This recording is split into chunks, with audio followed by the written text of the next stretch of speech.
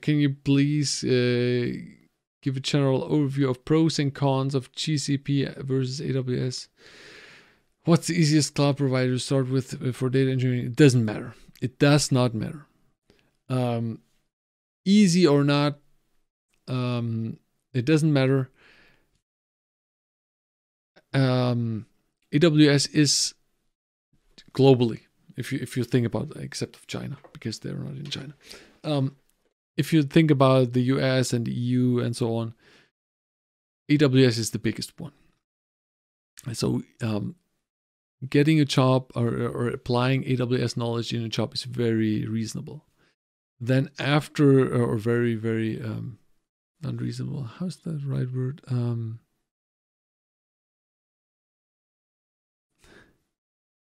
missing the word, not reasonable. Also not obvious. So there are high chances, let's say it differently, there are high chances that you find a job where you can apply AWS skills. There are also, like the other jobs, that you can have GCP or Azure. It also depends on like where you are. If you're in the US, I would look at AWS. That's the most used. If you have some students from Norway, they say Norway, it's just Azure. Nobody uses AWS in Norway, for instance. Then it makes sense to actually, if you want to stay in Norway and get a job there, then you learn Azure. That's basically how it is. Do some research of the jobs in your area. What do they require? What are people looking for? And then learn that.